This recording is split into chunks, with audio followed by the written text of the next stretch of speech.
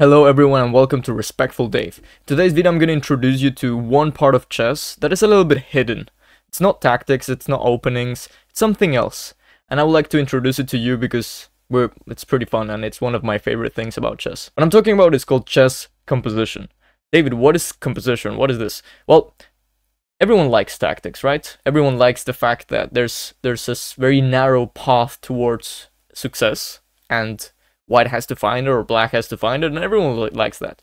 They usually come from real games. But chess composition is artificial.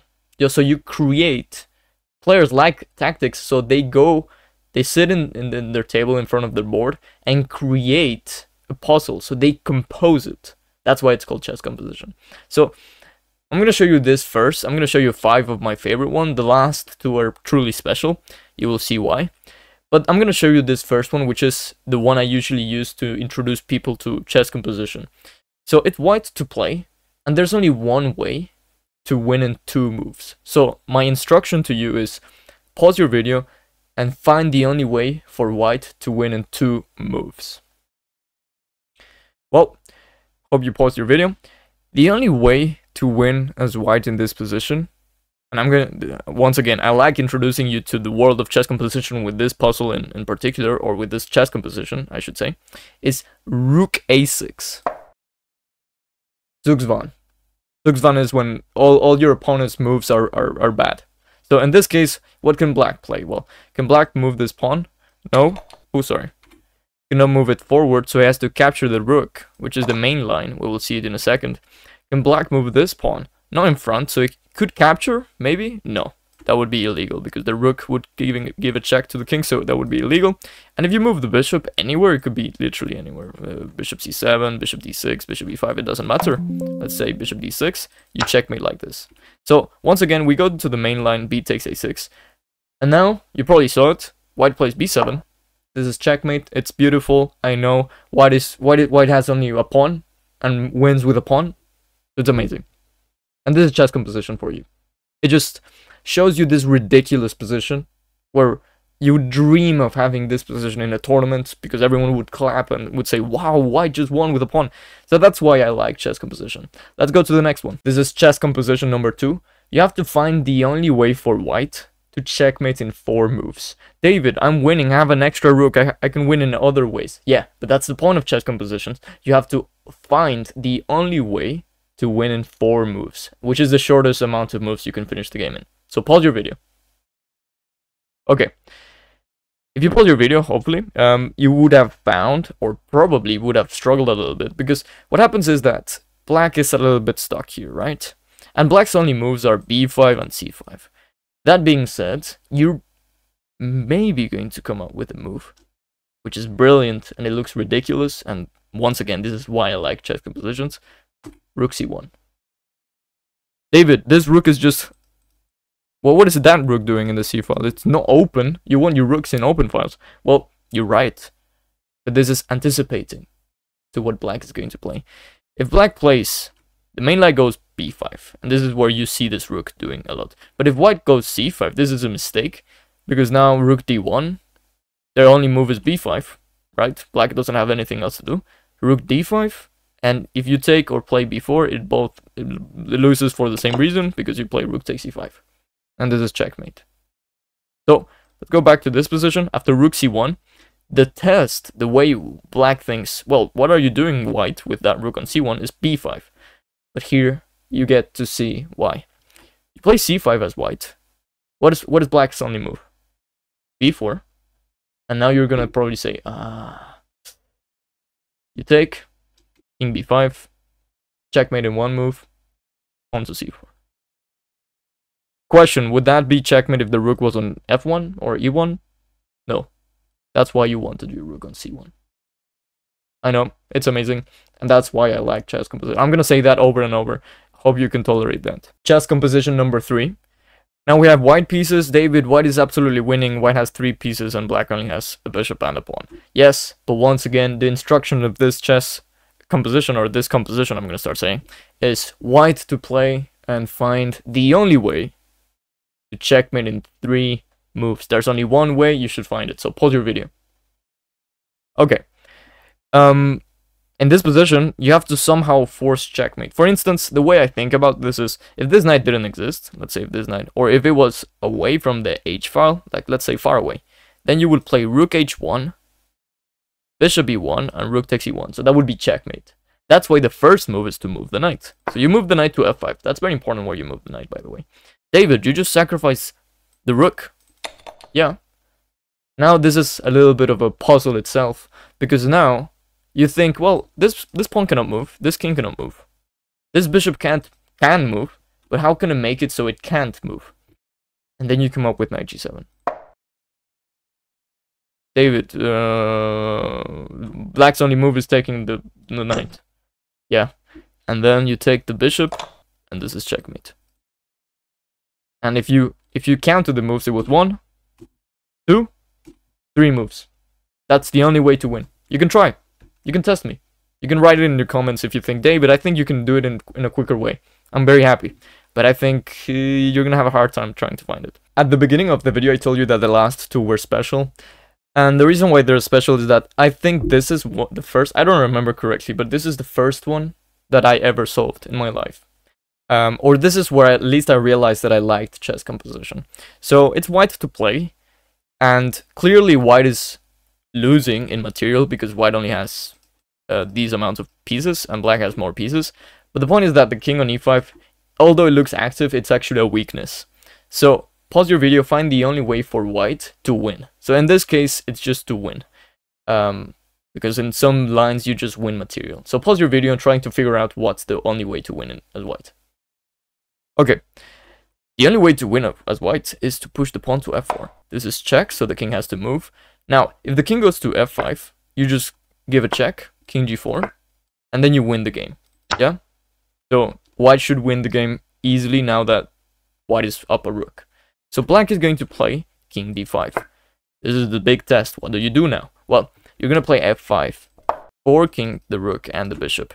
If the rook moves, you take the bishop. If the bishop moves, you take the rook. So bishop takes f5 is forced. Everything so far has been forced.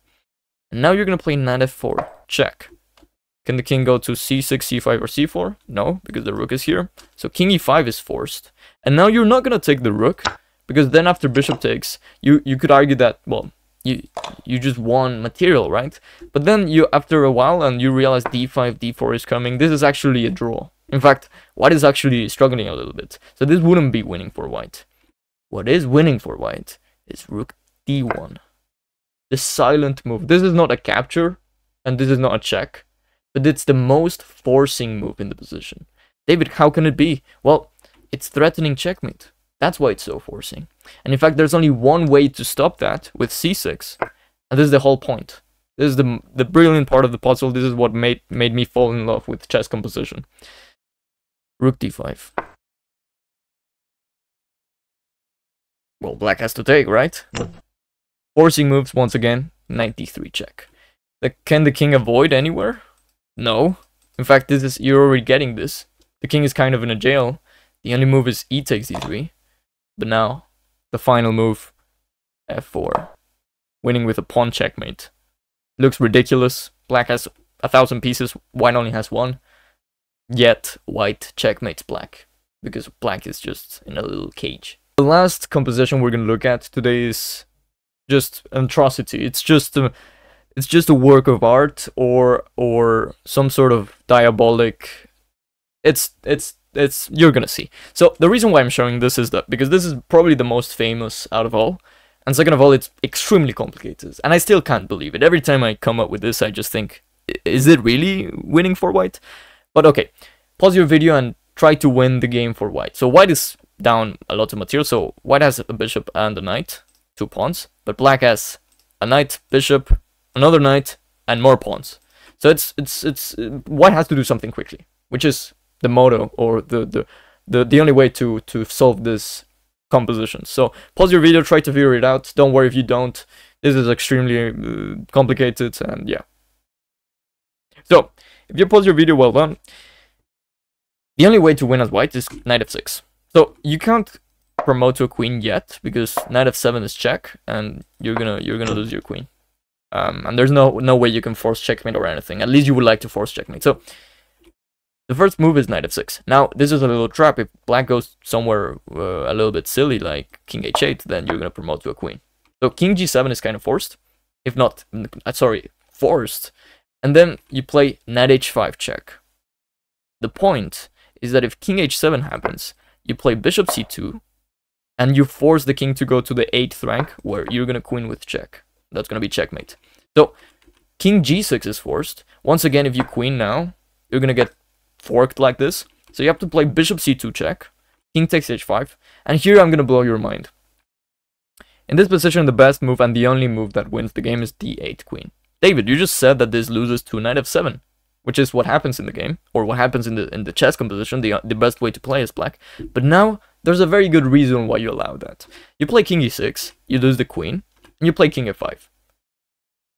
David, what is going on? Well, I can just bring my knight, right? Well, if you just bring your knight, the point is that this king, all of a sudden, it's in a mating net. So it's very close to getting checkmated. So you're going to play bishop d1.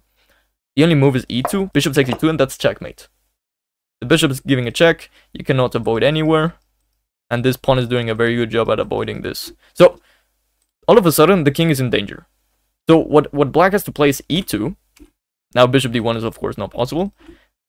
And you play bishop e4, insisting. The best move for black is to promote to a knight. So if you promote to a queen, this is checkmate. You have to promote to a knight. And then white plays bishop d5, threatening nothing. Okay, it is threatening something, but it's not threatening checkmate this way, nor this way. So you would think black has enough time to do something, right?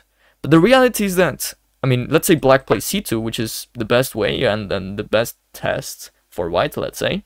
You just play bishop c4. So the point of bishop d5 is that it prepares bishop c4, and it prepares bishop c4 is preparing bishop e2. Very slow, but it's still winning, and black can't do anything. This bishop is not doing anything. These knights are kind of far away. You can't move this one, because if you move it, this is checkmate. And if you move this one, bishop c4 is coming anyway. So you can't give a check with this knight. You would like to check the king, but all of them are horribly coordinated.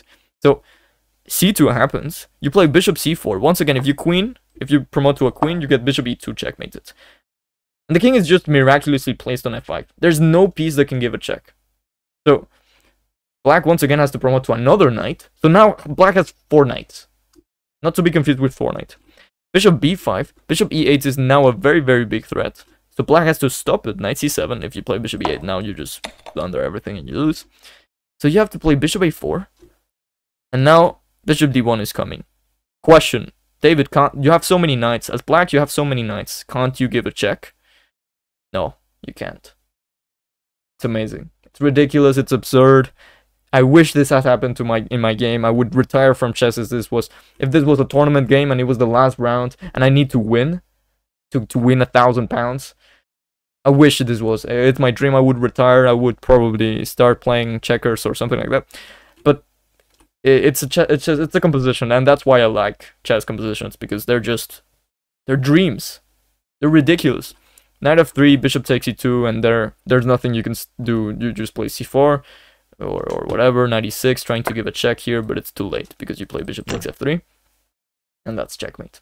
Thank you very much for watching. I hope you managed to understand my passion for chess compositions, and I hope I managed to share that passion a little bit to you. Go out there, try to solve some chess compositions. They're amazing, they're absurd, they're ridiculous, but they're incredible. As always, have a nice day, and I will see you soon.